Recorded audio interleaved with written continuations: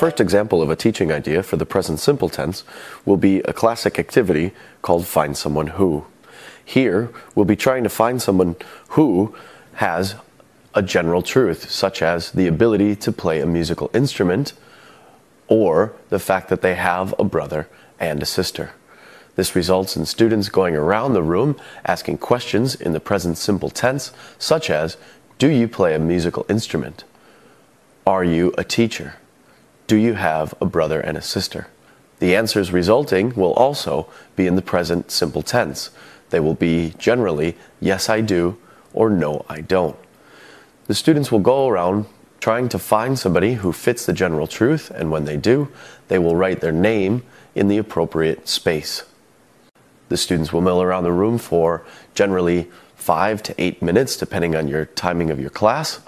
When the teacher feels it's appropriate, he'll have the students sit down and begin feedback.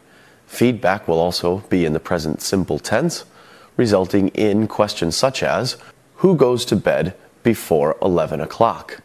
Students will raise their hand and also report in the same tense, saying the name of a student in the class, such as, Jim goes to bed before 11 o'clock.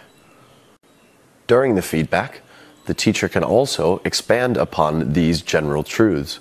When the teacher hears that Jim goes to bed before 11 o'clock, the teacher can ask, why do you go to bed before 11 o'clock?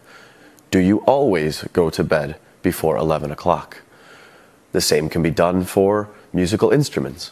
What musical instrument do you play?